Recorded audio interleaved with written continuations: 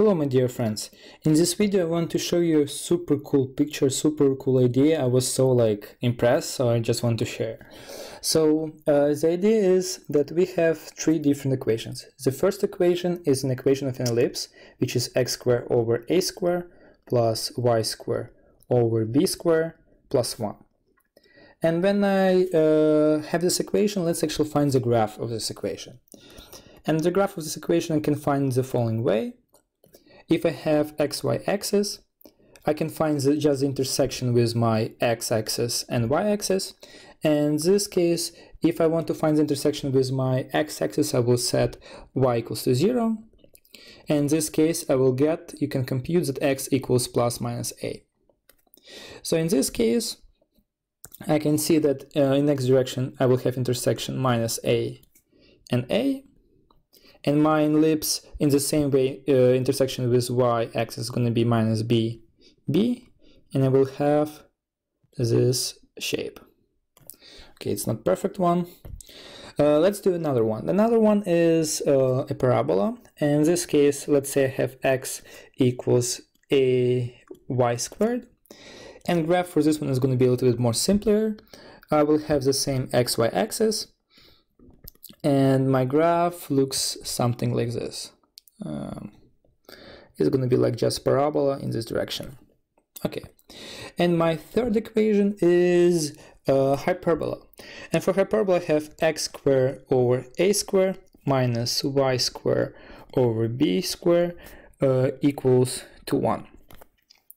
And for this hyperbola, the corresponding graph, the first thing I can see, if I will set y equals to 0, I will find the same way that my a changes from minus a to a. But if I will get x equals to 0, I will have that y is going to be imaginary number. So in terms of graph, it looks like that my hyperbola is going to look like this. Okay. So while these curves are actually going to be the same curve. The first geometric intuition that if I have an ellipse, for the ellipse I have 2 points. It's called focuses of these 2 points. And that's why ellipse, actually a circle, is going to be an ellipse when all these focus points are going to be the same point. So I can think about my ellipse in this case. How am I going to get a parabola? I have my coordinate system. I have my ellipse with 2 points. So what I'm going to do, I'm going to move my ellipse first to the right, and I will have this shape. And let's say I have focus 1 and focus 2, and what I'm going to do with my next transformation, I will send focus 2 to infinity. And when I will send focus 2 to infinity, I will get my desired parabola. So we can see that how we actually move from an ellipse to parabola. So we just send our 2 to infinity. And what we can do is this infinity is so weird is that we can send back our 2 from infinity to 0. But what we're gonna do, we're gonna send it not from this direction, positive x-axis, but we're gonna come back to 0 from other direction. So if we're gonna come back from 0 to other direction, this is our one focus, and we're gonna come back from other direction, we're gonna get our second focus. And you can see that we got a hyperbola. So we moved from an ellipse to parabola to hyperbola just by sending our second focus to infinity and sending back to 0. But all these ideas seems a little bit unnatural. So let's actually let me show you the natural picture why all these 3 curves are going to be the same. And the idea is really simple. Let's talk about steographic projection. So the first example that I want to show is the steographic projection for a simple circle. So let's have a circle and let's have x-axis.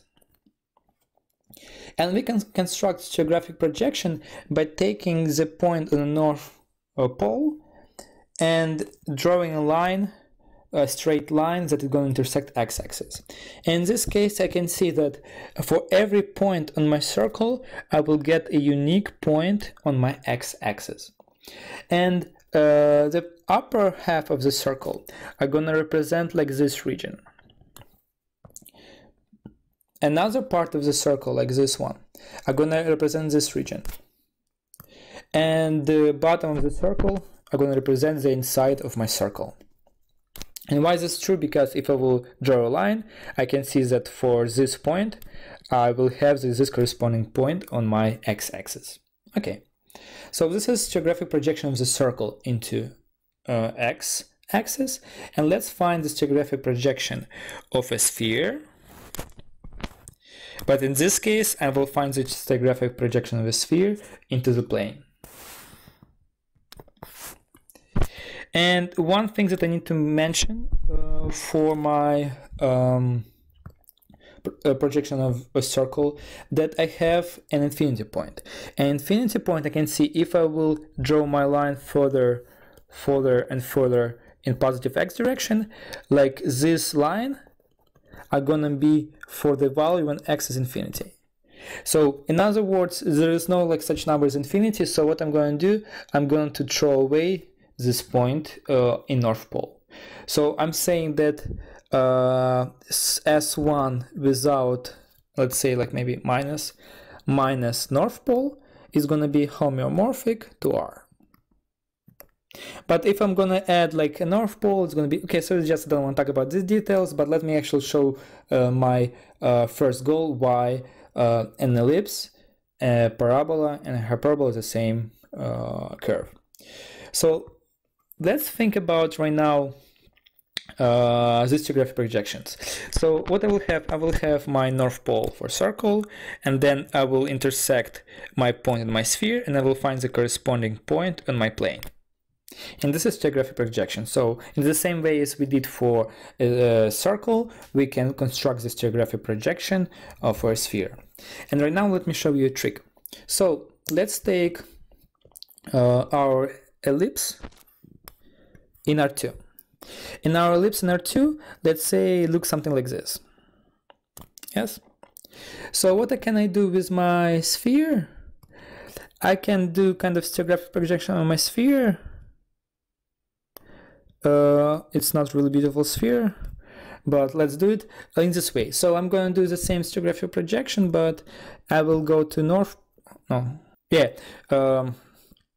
I will do the same geographic projection, but I will go to North Pole and go intersect like this. So I'll have this point, this thing, and I can see when my ray is gonna intersect the surface like on an ellipse, I will get the corresponding picture, a corresponding curve on my sphere. So in other words, my sphere that looks like this, an ellipse on my sphere is going to look something like this. So it's going to be intersection. So it's going to be a curve in my sphere. So when for my ellipse, which looks like this, I have two focus points. And this focus point is basically saying that I have them over here, these points. And when I have my focus point 1, focus point 2, and when I'm sending 2 to infinity, it means I'm just taking this point and stretching my ellipse to the North Pole. So because this my point, as you remember, this North Pole is my infinity point. So this is this point which is I exclude from my S1. So after I'm going to send my 2 to infinity, I'm going to get the following picture. I will get that, how I should draw this correctly. I will get something like this. And it's going to be ellipse. So my foci point is going to be over here, and another foci point is going to be over here. Yes. And in this case, like our picture in R2, if I'm going to do a geographic projection, it's going to be that my ellipse is going to look like this. It's going to be actually a parabola.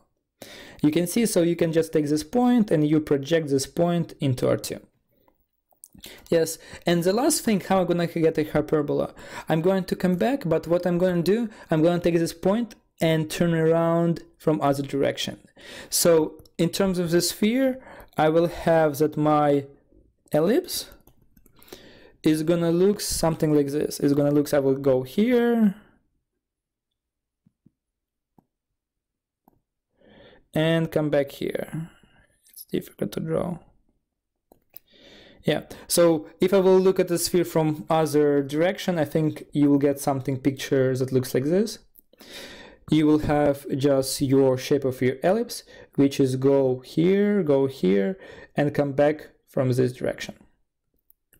So you can see that all these curves are the same. It's up to stretching our sphere S2. And I think like this is super beautiful, and there is a huge topic about this. It's called like algebraic curves, and there is like I want to show you a couple of more examples how we can actually have to explain what is an elliptic curve, and when you have an elliptic curve, how you can construct the corresponding manifold of elliptic curve, because all this high division math is just a lot of cool pictures. Okay, thank you for watching. I hope you enjoyed this video. If you not subscribed to this channel, please subscribe, and keep in touch, how it's called, and see you soon, guys. Thank you for watching.